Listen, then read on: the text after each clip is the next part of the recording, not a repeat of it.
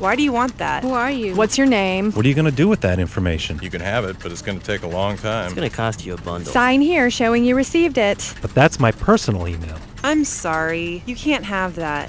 Why? Because I say so. You can't go in there. That meeting's closed. Not. For more than 100 years, Florida has led the nation in open government. Our Constitution and state law says the public is allowed to look at records, attend meetings, and be heard on issues of public policy. The law is clear. Public records are any document, paper, letter, map, book, tape, photograph, film, sound recording, or other material, regardless of physical form or characteristic, made or received in connection with the official business of any agency. That means that even letters you may write to government are public records available to anyone who asks. There's also no age limit. Anyone can ask for records or ask to speak in a public meeting. There are limits to the law. Some meetings can be closed and some documents are not public. But if you are ever told no, you must also be told why. Open government came to Florida in 1889 when the Florida Supreme Court ruled that officials are obligated to keep records of official business. Again in 1909, the state's highest court made it clear that records of government belong to citizens. It happened when a county clerk decided to make some money by charging a firm for the privilege of using his office to compile property record reports. The Supreme Court ruled that the clerk had no authority to charge for services that were his duty. By 1967, Florida was growing quickly, and state lawmakers decided they needed to be more specific about open government. The Sunshine Law was quickly passed to secure Florida's place as one of the most open governments in the world. But just because it's the law doesn't always make it so. Sometimes people make mistakes or don't want others to know what they're doing. That's why it's a crime to violate the law. Failing to live up to the law can result in a fine of up to $500 or even a year in jail.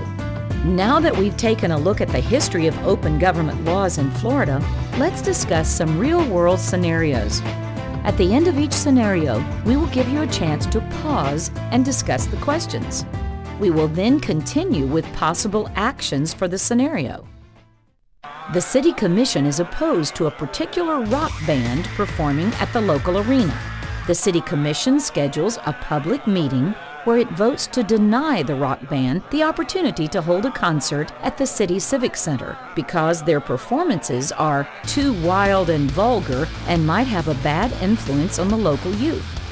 When some teenagers try to argue that they should have a right to attend the concert, the City Commission threatens to arrest the teenagers for disrupting the meeting.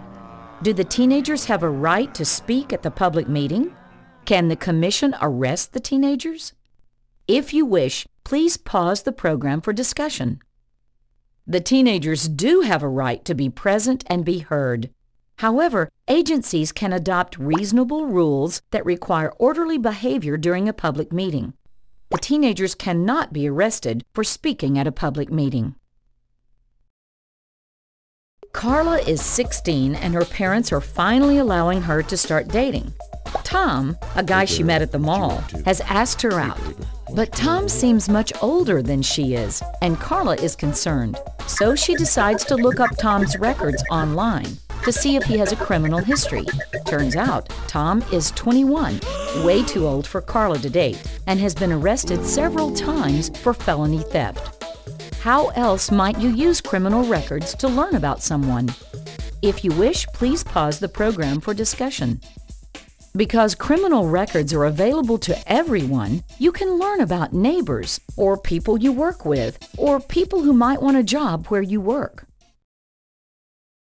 The school board is meeting to discuss the possible firing of a high school principal. However, most of the students are opposed to the firing. They think their principal, Mr. Smith, is really cool. A student sees the members of the school board sitting in the conference room and opens the door. The school superintendent says the student can't attend the meeting because of the sensitive nature of the discussion. Can they keep the student out? If you wish, please pause the program for discussion. School board meetings are open to the public, and the school board should have provided notice that they were having a meeting. Also, a public agency cannot hold a meeting in any facility which discriminates based on age or race. Several middle school students are interested in protecting the environment. They have formed a group that raises awareness of environmental threats to animals caused by human development. They make a public records request to the State Environmental Protection Agency regarding the tests of pollutants in Florida's water. They also request records relating to endangered species in Florida. The agency tells them it will take too long and too much effort to get the records. What can the students do?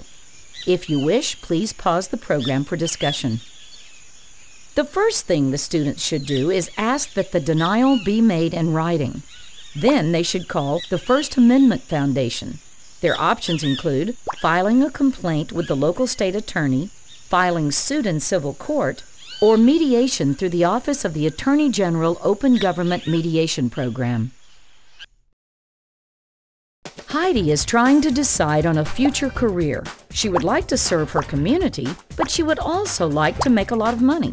One day, Heidi meets Mayor Rodriguez and thinks that being mayor may be something she could do. Heidi decides she has to know how much a mayor gets paid first.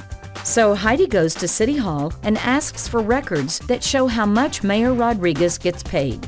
Heidi is told that she can't have one of the records because that information is in a file that contains exempt information. Can the city deny Heidi's request because the file she has requested contains information that is exempt from public disclosure? If you wish, please pause the program for discussion.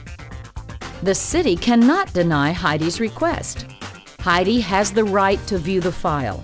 The city may only deny access to records or portions of records if a specific statutory exemption applies.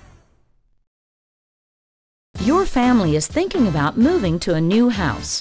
The house is very nice, but it is older. Since you live in a city which owns the electric utility, can you look up electricity use at the house and compare it to your current house or to your neighbor's use? If you wish, please pause the program for discussion.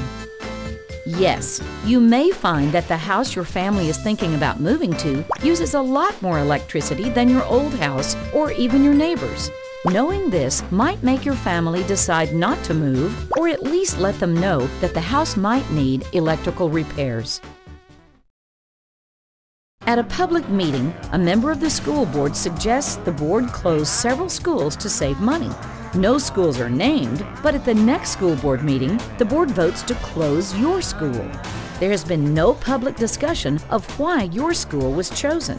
One board member hints at an email that discussed the pros and cons of closing different schools.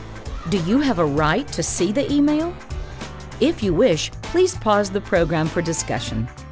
Yes, you can make a public records request for a specific email or all email between school board members. It is a violation of the law for school board members and other public officials to discuss official business such as how they will vote via email. It's just like holding a secret meeting.